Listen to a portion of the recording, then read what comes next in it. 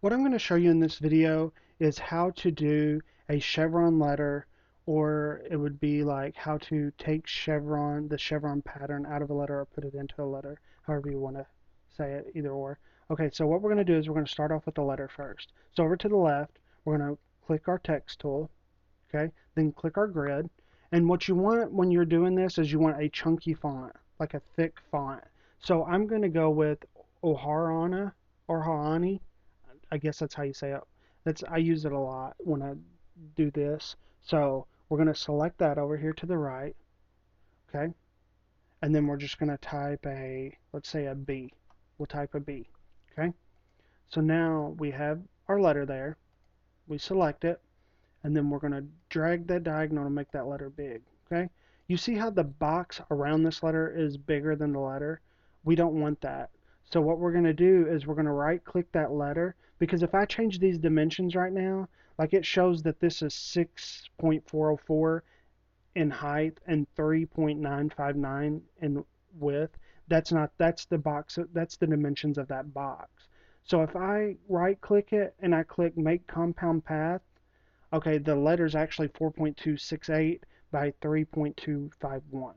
That's what we want. Okay, so we put our B here.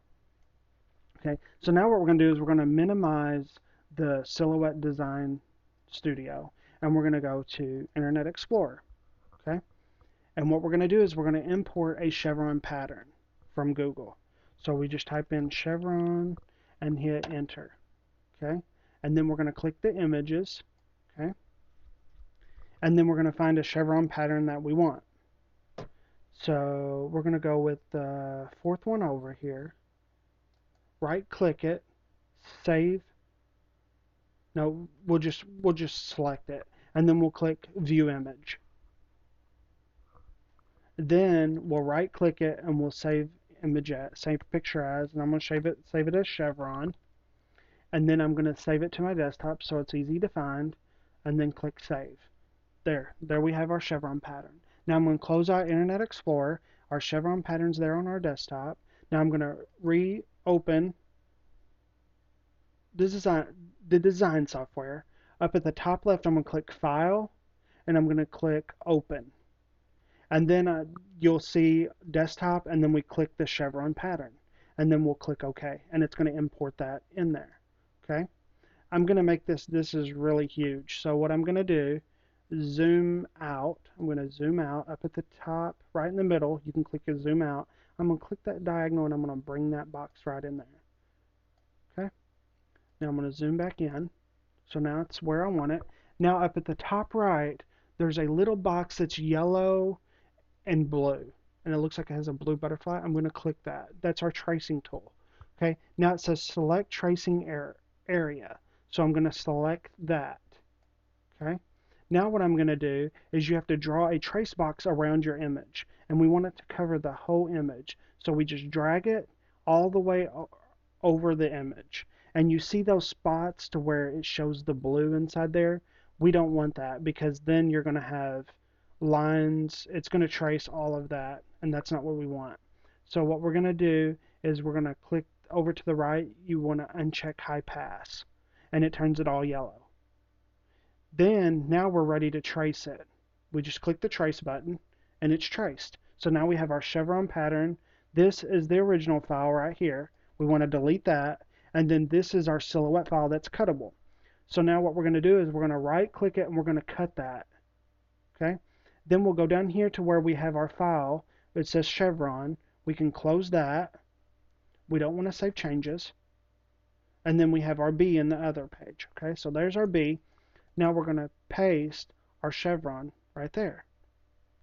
Okay? So now what we want to do is we want to bring our B in, and we want to put the B over this chevron pattern. And then we want to select the chevron pattern, and we want to make that to whatever length. If you want to stretch the chevron out, however you want to do it, just decide how you want your chevron, put it in there. Okay? And now what we're going to do is go inside there, and you're going to select that B. Okay?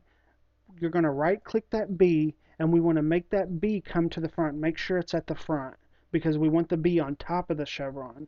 So then down at the bottom, you click bring to the front. So now that B is at the front of the chevron, okay? Now what we're going to do is we're going to offset that B. We're going to do an internal offset on that B. So the B selected, up here beside, up at the top beside where that black A is, there's a open move screen. And that's not what we want, okay? That's not what we want. We'll, up here at the top left, we'll select object. How about that? And then we'll select. Then when you select object, you'll see offset about halfway down. Click that, okay? And then over to the right, you're going to see offset, and you're going to see offset and internal offset. We want an internal offset on that B. So you collect internal offset, and you can't really see much because the lines are so close together. So we want that gap to be bigger. We want that offset to be larger. So over here, we're going to hit the up arrow. See distance?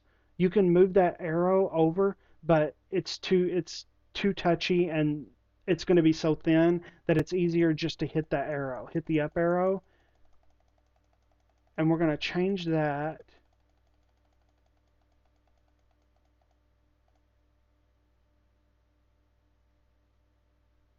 to about right. I think that looks good right there. Okay? So now, over here on your screen, just select anywhere in the dead space off the mat. Just select it. Okay? So now we have our chevron, our offset, and our B. So now what we want to do is we want to select the original B that was there, not the offset. The original B. So you want to go up here, just go into the chevron, and then select the B, the outside of the B. Because if you select internal, we don't want the part that we made the internal. So you want to make sure you select the outside of the B, the bigger part.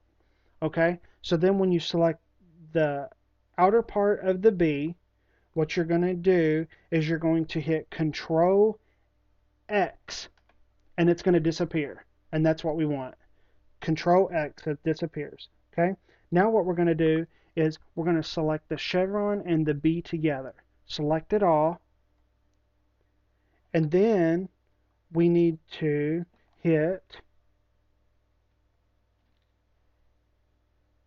crop. So what we're going to do is go up here to objects again, modify, crop, and it's going to cut that out. Okay? So now after that, we've got that cropped. Now what we're going to do is we're going to hit Control F, and it's going to bring that border back in there. And there's parts of this B that I don't like. It's just because I didn't get the chevron lined up. Like, there's just parts of it I don't like. Now what we're going to do is we're going to select it all, right click, and we're going to make it a compound path. And you have a chevron letter, and you can make that big however you want to do it. So that's how you make a chevron letter. I hope this helps. I know it is a confusing process. It took me a while to learn to do it, and I still every once in a while I still have to go back and read how to do it. But that's basically how you do a chevron letter. Please subscribe to my channel. Please give me a thumbs up if you like this video. If you have a comment, please comment below. If you have a question, please send me a comment. I'll try to answer them as fast as I can, as quick as I can, and as thoroughly as I can. Thank you very much for watching, and I hope this helped.